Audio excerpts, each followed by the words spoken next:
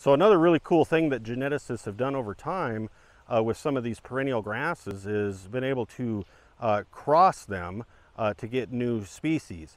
So right here in my hand is tall fescue, and they've crossed that with perennial ryegrass. And then Troy's holding meadow fescue, which is the F1 offspring of that particular cross. Now another cool thing that they've done is they've taken smooth brome grass and crossed it with perennial ryegrass, and that gives us meadow brome, which Troy's holding there in his right hand. And so, you know, through the genetic analysis of a lot of these species, they've been able to come up with some new species and varieties that have really gone a long ways to fill the gaps in the forage network.